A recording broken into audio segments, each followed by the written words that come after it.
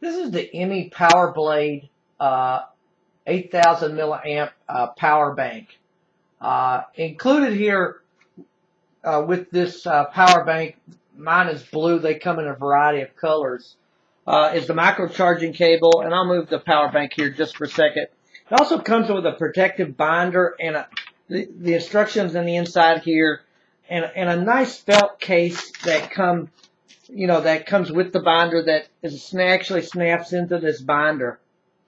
The only thing I kind of wish that they would do with this felt case is put some matching holes with that so that you could use the felt case with the power blade in your own binder, because the binder itself, or I'm sorry, the power bank itself has matching holes for putting in your own binder if you choose. It would have been nice if the felt case had done the same thing. This particular power bank is approximately 8.5 inches by 5.5 inches in size, and about 1/8 of an inch thick. It's one of the coolest and actually thinnest power banks I've ever seen. As you can see, it's really thin. It has on the front here, there's two USB ports which have metal covers on underneath here that actually slide back to actually fit the USBs, as you can see as I push them forward there.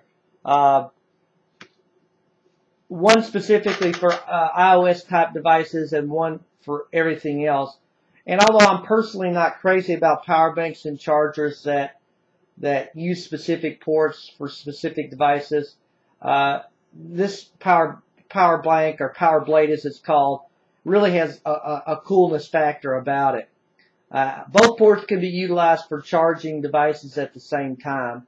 I charge my Android phone, tablet, Bluetooth headphones with no issues. My BlackBerry phone only charged on the non-iOS port, which is typical of my BlackBerry that tends to have problems with different types of power banks and chargers.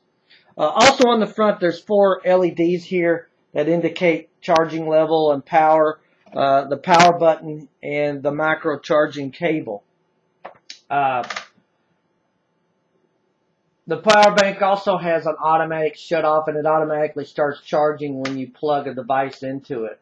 The power blade itself takes a couple hours to charge, and the LEDs indicate charging level of the power blade while it's charging. It's a very nice device. It's lightweight, very thin, as I said, very sturdy. It's made very well. It's easy to travel with, especially if you travel with a binder. You could throw it in a binder. The one thing that this power bank has, or power blade that it's called has, is called an adaptive output function that's supposed to optimize charging for the type of device that you're charging. And for me, not being the engineer type, I'm not really sure of the benefits of that versus just letting it go.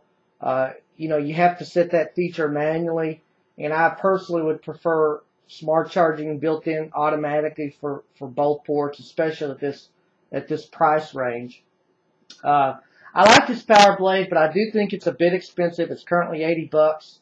And considering that it only has a 6-month warranty, I think that's pretty poor considering this price range. Overall, I think this is a nice power bank. Although it's not perfect, it does have the coolness factor. It's one of the coolest power banks I've seen. Although I do think, again, it's a bit expensive, and I don't like the short 6-month warranty. I give it 4 stars.